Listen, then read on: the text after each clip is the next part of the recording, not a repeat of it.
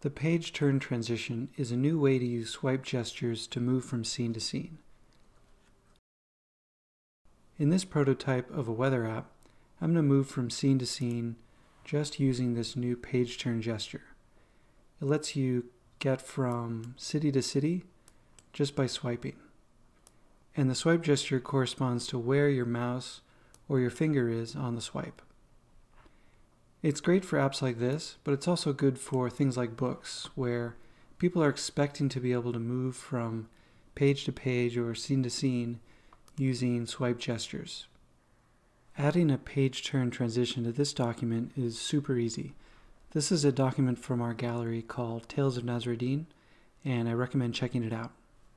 I'm going to go to the Scene Inspector and go to the On Swipe Left action and change the transition to page turn. And that's it.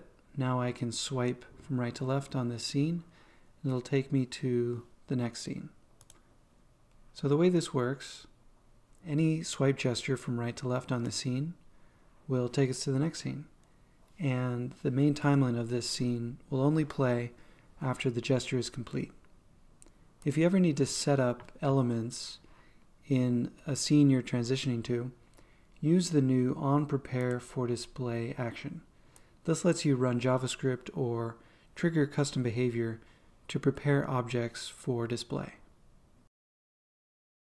Keep in mind that you can use onSwipe for any direction to create a page turn transition. When you use the page turn transition, make sure you add continuity so that people can swipe in either direction to switch between pages or scenes.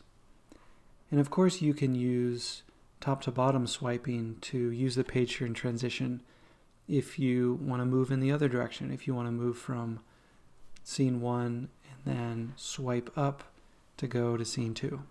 So that's the page turn transition in Hype 4. If you have any questions as you get going, let us know in the comments below. Thanks.